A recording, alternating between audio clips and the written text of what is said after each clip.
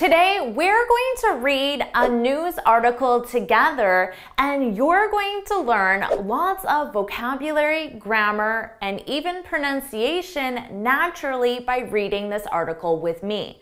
This is an article in the very popular online magazine Time Out New York. And this article is about one of the most iconic buildings in New York and in the world, the Statue of Liberty. Welcome back to JForrest English Training. Of course, I'm Jennifer, and this is your place to become a fluent, confident English speaker. Let's get started.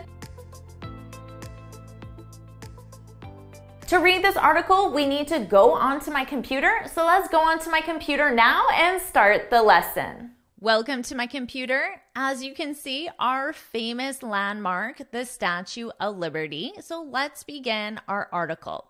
The title is, "You Can Finally Climb on Top of the Crown of the Statue of Liberty Again." Now, just in case you don't know what the crown is, here's our Statue of Liberty. So the crown is this top part right here. And of course, it looks like what a king, queen, any royalty, what they wear on their head, that is the crown. So you could climb up to the crown. That would be pretty cool, wouldn't it? Why was the Statue of Liberty crown closed until now? Let's find out. Following a 2.5-year closure caused by the COVID-19 pandemic, the crown portion of the Statue of Liberty has officially reopened to the public this week. So let's look right here. 2.5 years. Now, 2.5, a half is, of course, 0.5, right? So 2.5, that is 2.5. But why does it say year? And why doesn't it say years? That's because right here, 2.5, this is an adjective. 2.5 years, this whole thing is describing what type of closure it was, okay? And that's why year does not have a plural, because adjectives don't have singular and plurals. This will make more sense if you look at it like, I took a 30-day vacation, okay? So notice here, I took a vacation. This is grammatically correct. What type of vacation? A short vacation, a long vacation, a relaxing vacation? All of those are adjectives. But I can also use a time period as an adjective. I took a 30-day vacation, a 30-month vacation, a 30-minute vacation. Compared to, I took a vacation for 30 days. Now here is our noun, 30 days, which needs to be singular or plural. If it were one day, obviously singular, 30, more than one, so days. That is why you don't have an S here. I hear this mistake a lot from students. What else? Oh, let's look at this. Reopened. When you add re in front of a verb, it means to do it again. Okay? So I could say, I rewatched the movie. I can't think of a movie name. I rewatched the movie. So this means I watched the movie again. I watched the movie again. So this is my verb, watch. It's just in the past simple, and I'm adding re. You can add a dash there, or you don't have to. It's optional in terms of spelling. I see it more commonly without the dash, but as you can see here in the article, they do have a dash. But your boss might say, hey, Julio, can you redo the report? Can you redo the report? He's asking you to do it again. Can you redo the report? So that's a very useful word to put in front of a verb. Notice the pronunciation. Redo, rewatch, reopen, remake. If you've been trying to visit the destination since March of 2020, though, you might have to wait a tad bit longer. Tickets to access the crown are basically sold out through October. Make sure to reserve your pass for a future date right here. So you can reserve your pass if you'd like. Okay, notice here, what verb tense is this? The present perfect continuous. Have or has, depending on the subject. You have is just a contraction, VE. So this is you have. You have equals you've as a contraction. Then we have been, and then we have our verb in ing. So that's the present perfect continuous. And we use this for an action that started in the past but continues until now. And we want to stress the continuation of the action. That's the ing. I've been trying to book my ticket since March, since 2020, since this morning. Now, you could also say for 2 hours, for 2 years, for 5 days. So when we have a period of time, we use for, and then we use since with a specific date. I like this one, a tad bit, a tad bit. This is a very natural vocabulary choice, and it means a little bit, a tad. So you might say, I was a tad late today. So here, I was late today. How late were you? Just a little, right? So you could say I was a little. That's very common. You probably know it. Here's a new fun natural expression that's very common. I was a tad late today. You need this article You might say, I'm a tad tired today.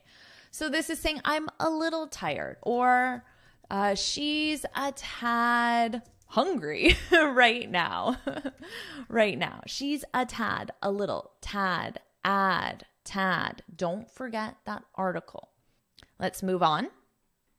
According to CNN, the National Park Service, which manages the landmark, was attempting to hold a soft reopening without too much advertisement in late October to celebrate the 136th anniversary of the statue's dedication in 1886.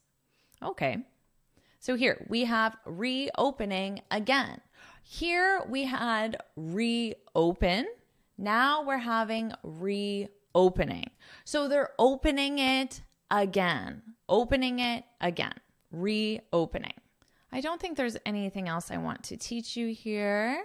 If you have comments about any of this, just put your comments in the chat and I will try to answer them or record a future video. This is a good one. I hope you already use this in your vocabulary, but according to someone or something. This is a very professional, formal business vocabulary. The CNN is a newspaper, a media group. So that is considered a something. But you could have a someone according to Brad. Brad, the reporter with the CNN, according to Brad, according to my mom, according to my boss, according to the news report. So it can be a someone or a something. Don't forget this to, and don't forget it's an ing, according to. Alas, folks got so excited about the announcement that those in charge had no choice but to work on a full-fledged opening this month. You're probably wondering what this alas means. This is an adverb. It's a little bit outdated, to be honest. I don't think you'll hear it that often, but it is interesting. You might hear it in movies more so. It's an adverb to express disappointment, basically. Disappointment. So I might say, I wanted to go to the party, but alas, I had to work. So here, the sentence is correct without it. So it's not necessary, but I had to work. I wanted to go to the party, but I had to work. You don't know what my tone is. Am I upset that I missed the party? Am I relieved that I missed the party? If I add alas, you know I'm upset because it's used to express disappointment. I wanted to go to the party, but alas, I had to work. Alas, alas, but alas, I had to work. We had to hire people to get them up to speed to effectively run Crown Corporation's Jerry Willis, a spokesperson for Statue of Liberty National Monument and Ellis Island, said to CNN. Okay, we had to hire people. When you hire someone, it means you bring them into your company as an employee, as a worker. You give someone a job, right? So it's a very useful verb. This is a verb to give someone a job, to hire someone. Now, to get someone up to speed, to get someone up to speed. This is a great expression. This means to get someone up to speed. Okay. This means to give someone the information that they need to do the job or do the task. So if you were just hired to manage a project, but the project was already in progress, you need to know a lot of different things about that project. What is the timeline? What's the budget? Who's doing what? Who's in charge of what? What has already been accomplished? So if I share all that information with you, I'm doing it because I want to bring you up to speed. So this is the information you need to have, and this is the information you have. So I want to bring you up to speed, which means to make sure your knowledge is where it needs to be. Now, this is very commonly used with two verbs, to get someone up to speed or to bring someone up to speed. I think I used to bring someone up to speed in some of my examples because that's the one I use more frequently, but I also hear get someone up to speed. Both of these verbs are acceptable and they both have the same meaning. So this is an excellent expression, to bring someone up to speed, okay? To give someone the information they need to complete a task. Now that task might be a job. It could be something more casual as well. Why was the Statue of Liberty crown closed? Great question. On March 16th, 2020, the National Park Service shuttered all operations at the Statue of Liberty in reaction to the pandemic. This is only used in a business context. The verb is to shutter, and this means to permanently close. To permanently close.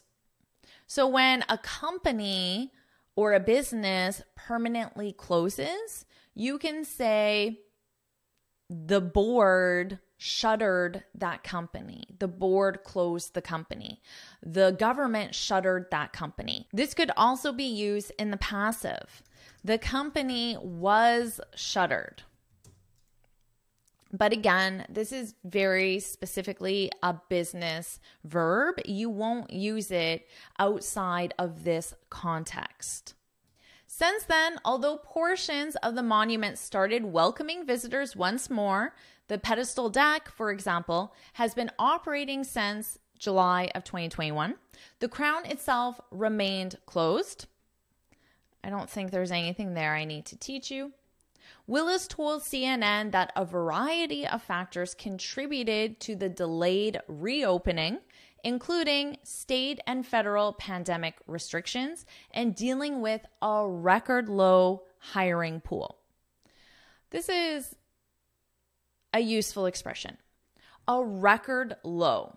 So of course you can have highs and lows. So let's say the average low is about here. Let's use the weather. So let's say in winter in your city, the temperature is 10 degrees Celsius. And that's the average temperature. But then one year, your city had a record low. So it went down to 5 degrees Celsius or 3 degrees Celsius. So that means it was a record. It was a new accomplishment, a noteworthy event.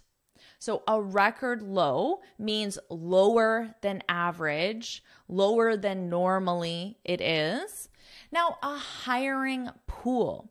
A hiring pool describes the amount of people available to be hired. And remember, we already learned what that meant up here. When you hire someone, you give them a job. So if I want to be hired, it means I want to receive a job.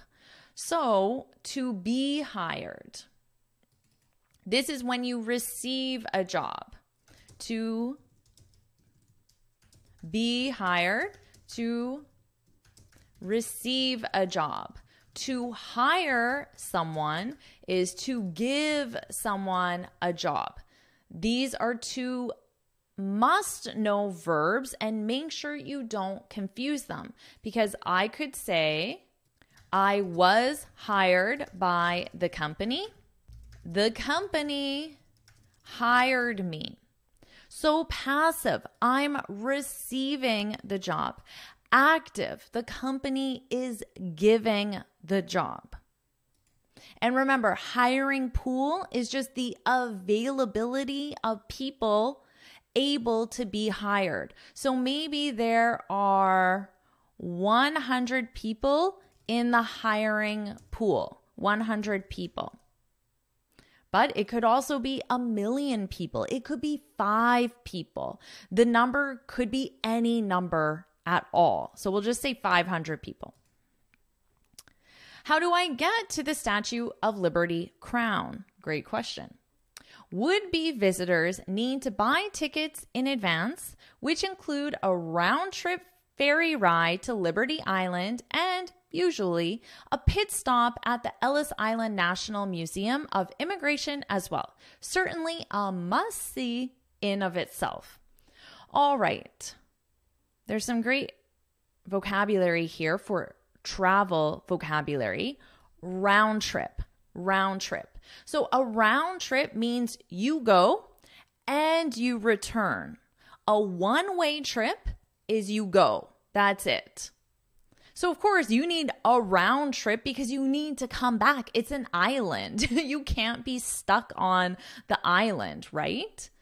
So it makes sense that it's a round trip, but you might commonly purchase a one-way ticket to Spain because you want to stay in Spain for a longer period of time, or after that, you might go to another country, but you don't necessarily want to go to Spain and come back.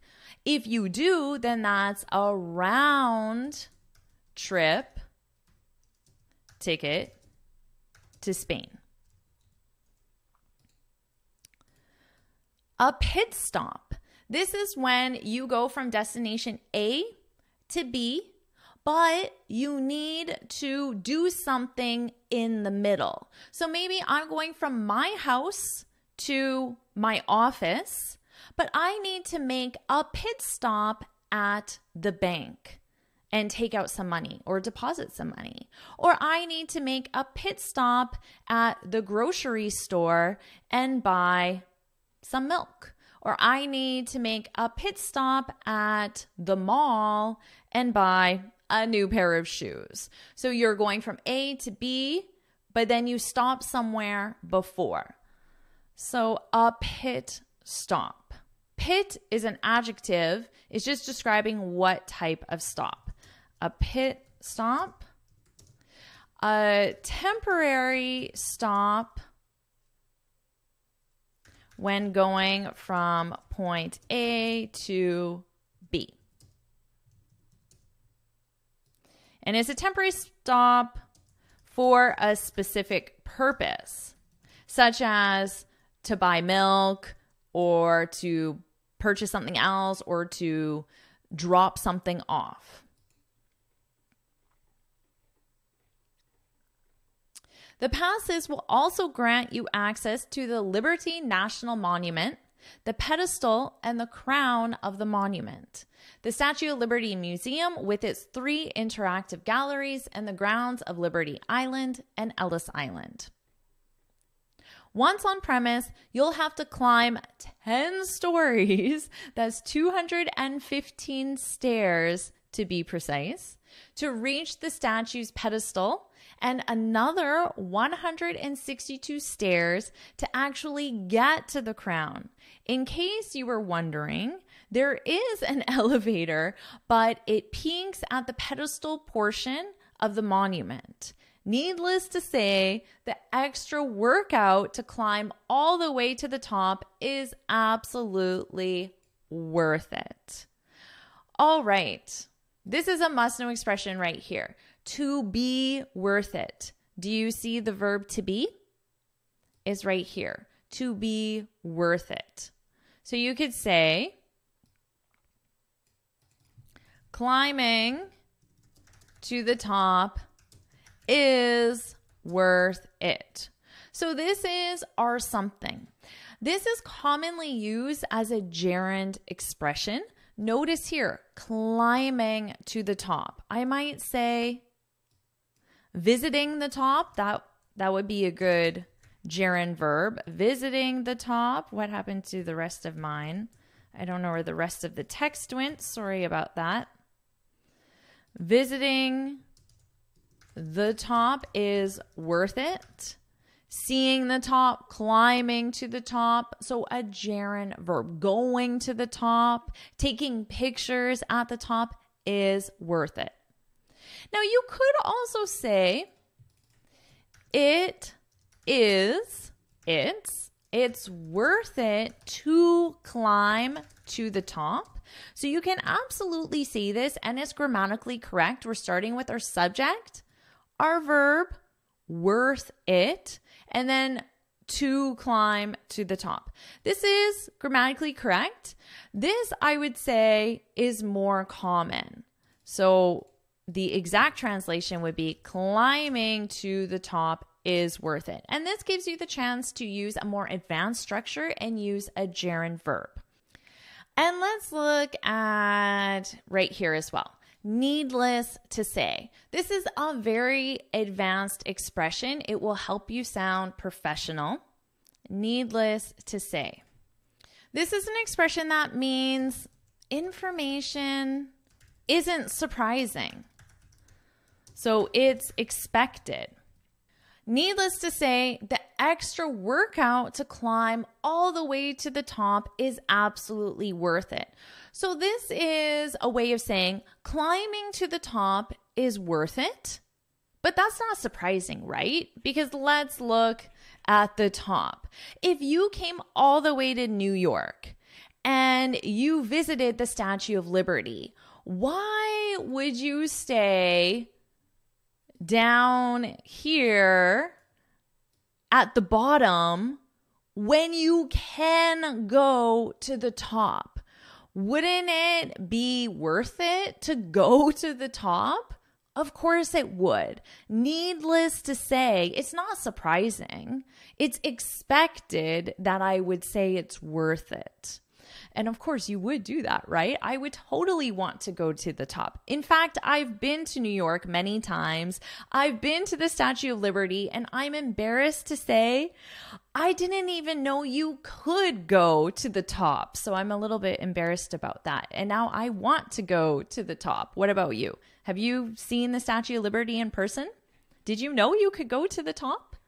Okay, needless to say, I might say, let's say it's been a very, very busy week at work, extremely busy, a record-breaking busy week. Now, I might say, tomorrow is Friday, and needless to say, we all need a break. So it's Friday, which means it's the weekend.